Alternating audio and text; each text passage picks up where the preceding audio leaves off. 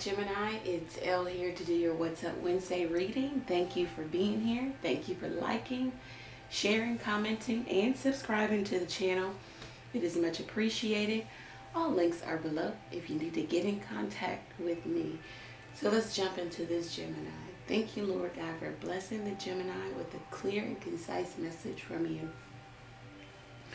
So you have the Eight of Swords, you have the Eight of Wands. Gemini, looks like you've kind of just given up.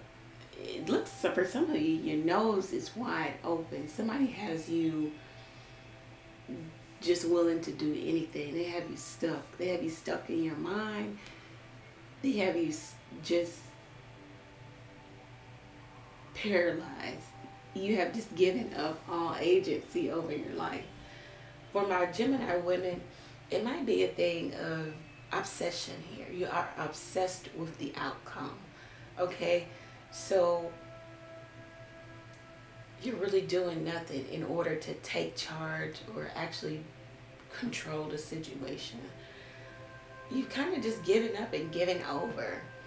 For some of you, the obsession also could be sexual in nature. Like, you could be obsessed with somebody's sex game. It could have you at a place where you're just like, okay, I don't care, whatever, just do whatever. It is what it is.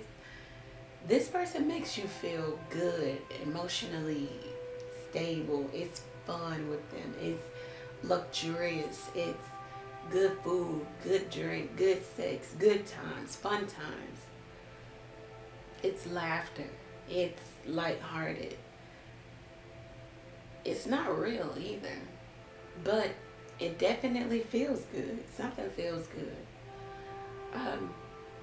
There's still mystery surrounding this person, and maybe even their finances, or if not their finances, it's mystery surrounding what it is they want with you or what their intentions are.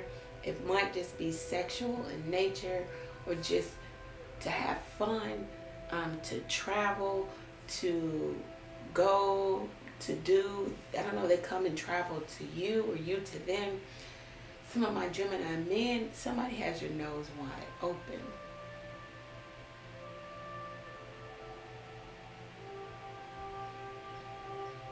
Some of you are getting what you want or what you think you want. It's a very obsessed energy. Obsessed, and it's moving so quickly to where it's out of your control. And something has also paralyzed you. I don't know if it's the sheer magnitude of how fun this is, or how great it can be, or what you wished for is actually here, or is coming true, or this is how you feel. But something has you in a place of just on cloud nine. The cards just want to caution you, because it says you are giving away your power, okay? And it says you are a badass. Act like it, okay? Maybe you're being too yielding and too subservient or too submissive in a situation where there's still mystery, where you just aren't sure. There's still uncertainty. Maybe where someone is keeping options open. Someone is not being absolutely clear or stating their intentions with you. You may be just infatuated with the lifestyle and what someone brings to you.